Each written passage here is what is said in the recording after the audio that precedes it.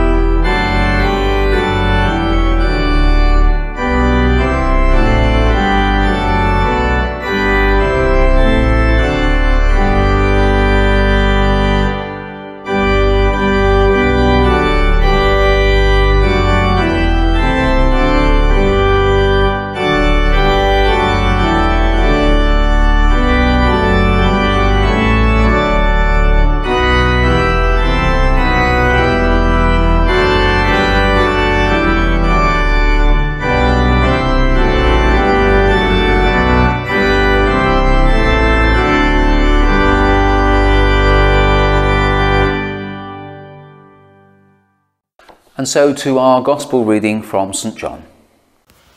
Hear the Gospel of our Lord Jesus Christ according to John. Glory to you, O Lord. The reading is taken from the 15th chapter of St. John's Gospel, verses 9 to 17. Jesus said to his disciples, "As the Father has loved me, so I have loved you. Abide in my love. If you keep my commandments, you will abide in my love, just as I have kept my Father's commandments and abide in his love.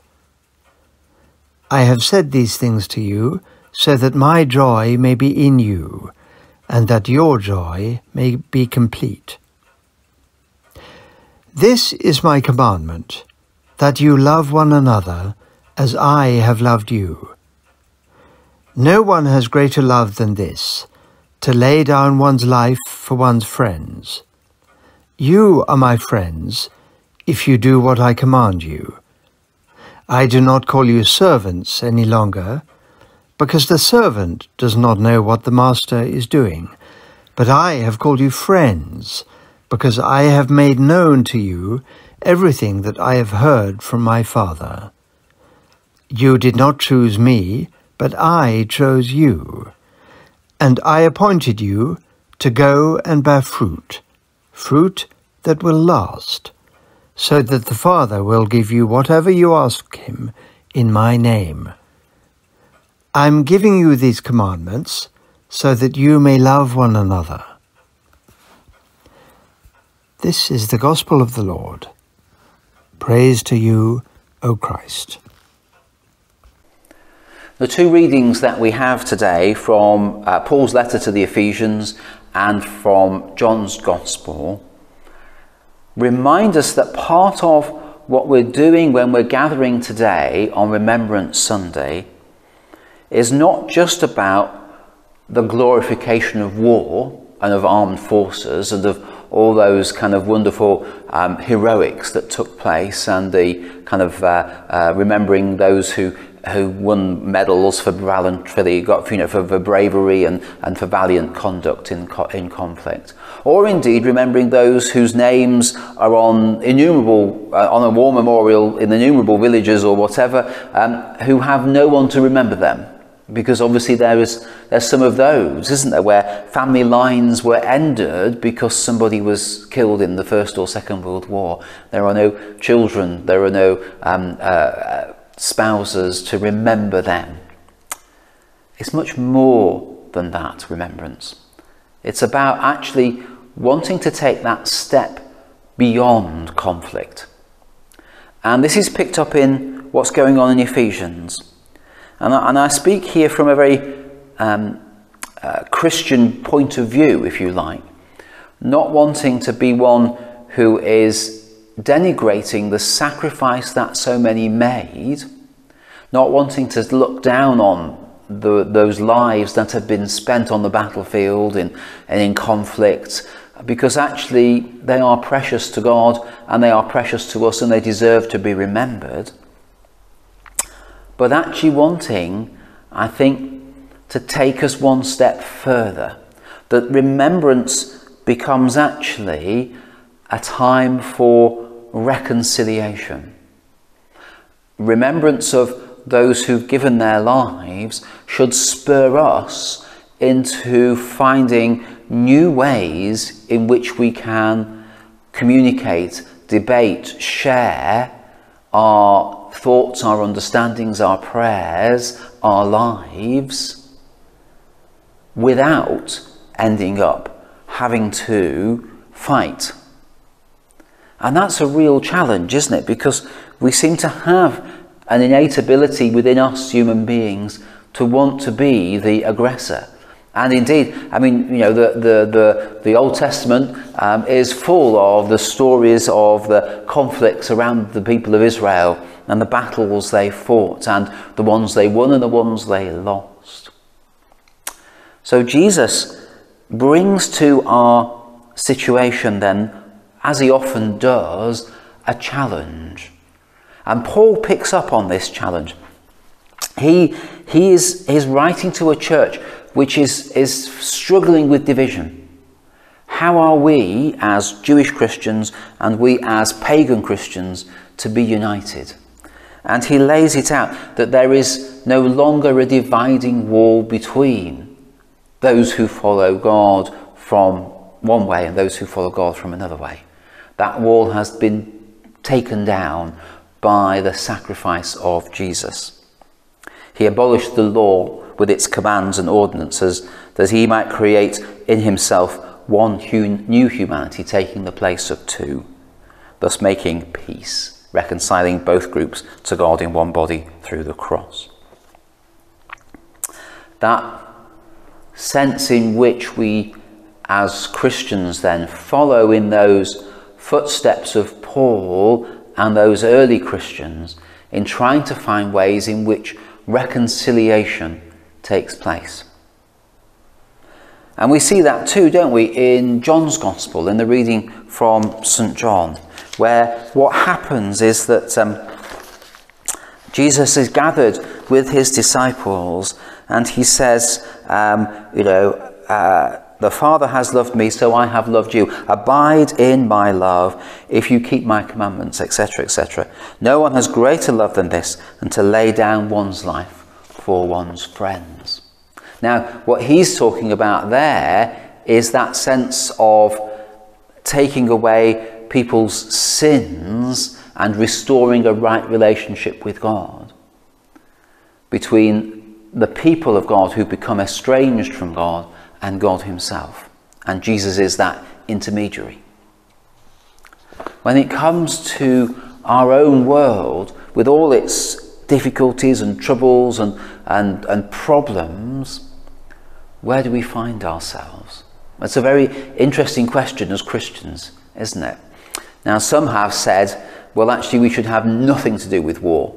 And the Christian pacifist movement over the years has come and gone and waned and waxed as things have happened. And many devout Christians said they would not fight, but they would serve in the first aid units and the Red Cross units. And they saw that as their way of serving Jesus best, of rendering aid to all who needed it. Now, interesting again, isn't it, for us in the 21st century, when we in the West have enjoyed so much peace, but it's been shaped by the shadow of war. And it continues, doesn't it, for us to try to reconcile how we deal with that. I mean, we've had, Malaysia, and we had the Falkland Islands, and we've had the Gulf conflicts, and we've had troops in Afghanistan, and we've had all of these things, but they've all taken place far from us, away from us. And yet, of course, we've struggled, haven't we, with our own kind of conflict in Northern Ireland, and that bombing campaign brought over to the UK, and kind of part of the culture in the 70s, 80s, as well. And then this whole new problem of terrorism in the 90s to 2000s, 2010s, and of course into our own day, the 2020s. There's a radical call in our Christian faith to be the ones who are the peacemakers. And that's not always easy, and it's not always simple, and often it involves difficult choices and decisions. And again, it's not a decision that everybody can reach, is it, either, about how you become a peacemaker. Do you become a peacemaker through loving your enemies even though you're going to be exploited, or do you become a peacemaker by quelling and dispelling your enemies and building something new? That's always been a struggle. So we continue to find ourselves in an uncomfortable position. And actually that's no bad thing, because I think we always need to be challenged, don't we? Our faith needs to challenge us to think seriously and deeply about some of these issues, about how we respond to the arms trade, how we think about the British aerospace and BAE Systems making money out of weapons that kill people, when we're called to be the people who are the reconcilers, when we're following in the footsteps of Jesus, who brought together Jews and non-Jews into this new relationship with God. That, I think, is one of the big challenges for us and our faith as we kind of navigate this Remembrance Sunday. Always holding in our minds the sacrifice of those who went before us, because they believed they were doing the right thing, And often it was the right thing, wasn't it? It's the right thing to battle against fascism, to battle against people invading countries which they've got no right to. So there is always that side of things. And yet there's always the other side, that reconciliation, that seeking understanding side. So I'm very, as you in case you hadn't noticed, I'm very ambivalent about Remembrance Sunday. I think it is something that we need to do, but I haven't got all the answers. All I've got is questions. And actually, that's an uncomfortable position to be in sometimes. But it's where I am now. And I think I do wear my poppy with pride, but I do carry also that sense of despair that we haven't learnt anything. And that actually we must find a better way for all of the world to coexist, to be reconciled, to understand, so that we might not just survive but thrive, and that those generations that come after us may have a hopeful and bountiful future. Amen. Our short affirmation of faith. Do you believe and trust in God the Father? I believe in God the Father Almighty, creator of heaven and earth. Do you believe and trust in his Son, Jesus Christ? I believe in Jesus Christ, his only Son, our Lord, who was conceived of the Holy Spirit, born of the Virgin Mary, suffered under Pontius Pilate, was crucified, died, and was buried. He descended to the dead.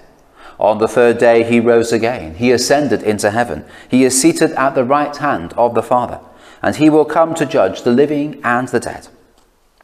Do you believe and trust in the Holy Spirit? I believe in the Holy Spirit, the Holy Catholic Church, the communion of saints, the forgiveness of sins, the resurrection of the body, and the life everlasting. Amen. Our third hymn today for our worship is We Will Tell Each Generation, words by Michael Perry, a quite prolific hymn writer in his time in the late 20th century, but it goes to a very familiar tune, Cross of Jesus. We will tell each generation all that you, our God, have done.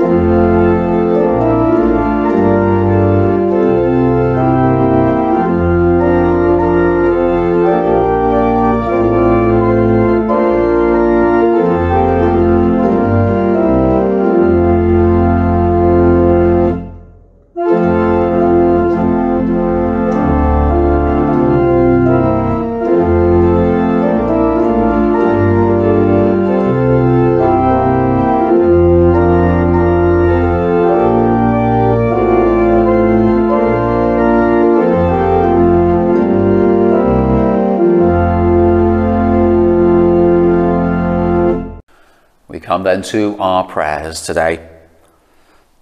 At this Remembrance Tide, we think of perhaps family members, those who might have served in recent years in the armed forces, and perhaps were involved in action across a number of different campaigns in the past few years. But also perhaps there are members of our older family that we look back and think about the time that they served, perhaps in Europe or elsewhere in World War II.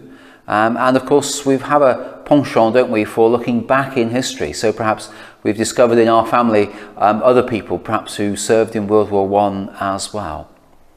So as we remember them, we continue to pray also for our own world and the conflicts and troubles that strike it today. Particularly, we pray for the people of Syria and Ethiopia and Afghanistan, finding themselves caught up in civil conflicts where we thought there was going to be peace, but there turns out to be conflict instead. And we pray also for ourselves that we may be instruments of God's peace. Let us pray. Let us pray for all who suffer as a result of conflict and ask that God may give us his peace. For the servicemen and women who have died in the violence of war, each one remembered by and known to God. May God give peace, God give peace. For those who love them in death as in life, offering the distress of our grief and the sadness of our loss. May God give peace, God give peace. For all members of the armed forces who are in danger this day, remembering family and friends who pray for their safe return. May God give peace, God give peace. For civilian women, children and men whose lives are disfigured by war or terror, calling to mind in penitence the anger and hatreds of humanity. May God give peace, God give peace. For peacemakers and peacekeepers who seek to keep this world secure and free. May God give peace, God give peace. For all who bear the burden and privilege of leadership, political, military and religious, asking for gifts of wisdom and resolve in the search for reconciliation and peace. May God give peace, God give peace. O God of truth and justice, we hold before you those whose memory we cherish and those whose names we will never know. Help us to lift our eyes above the torment of this broken world, and grant us the grace to pray for those who wish to harm us. As we honour the past, may we put our faith in your future, for you are the source of life and hope, now and forever. Amen. And our collect on this remembrance service. Almighty Father, whose will is to restore all things in the beloved Son, the King of all, govern the hearts and minds of those in authority, and bring the families of the nations, divided and torn apart by the ravages of sin, to be subject to his just and gentle rule, who is alive and reigns with you in the unity of the Holy Spirit, one God, now and forever. Amen. And so we come to the Lord's Prayer. Let us pray with confidence as our Saviour has taught us. Our Father, who art in heaven, hallowed be thy name. Thy kingdom come, thy will be done, on earth as it is in heaven. Give us this day our daily bread, and forgive us our trespasses, as we forgive those who trespass against us. And lead us not into temptation, but deliver us from evil. For thine is the kingdom, the power and the glory, forever and ever. Amen.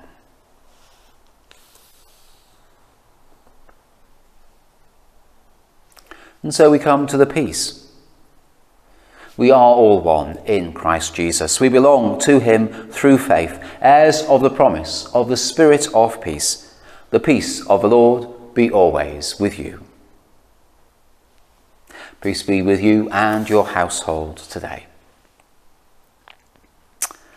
So to our closing hymn, which again is a more modern one, written by Bishop Timothy Dudley Smith, going again to a very familiar tune, Melita, for those in peril on the sea, by J.B. Dykes. And this one's called, O God, whose all-sustaining hand is over this and every land.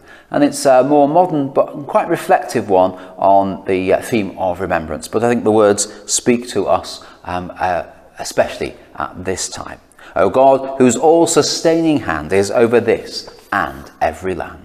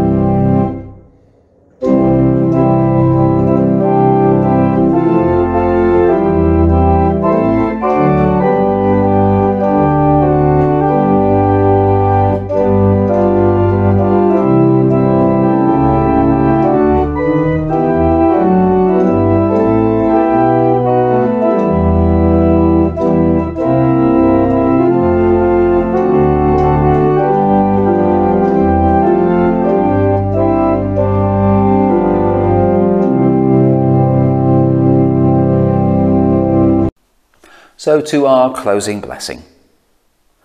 God grant to the living grace, to the departed rest, to the Church, the Queen, the Commonwealth and all people, unity, peace and concord, and to us and all God's servants, life everlasting. And the blessing of God Almighty, the Father, the Son and the Holy Spirit be among you and remain with you always. Amen. Thank you for being with us as we remember those who have given their lives and pray for the peace of the world. I do hope you have a good week ahead of you. We will be back in 2 weeks' time, which will be the 28th of November, and that will be our start of our Advent celebrations as we come into the season of Advent. So I look forward to producing a video for that and for you to join us as we begin the season of Advent. Goodbye.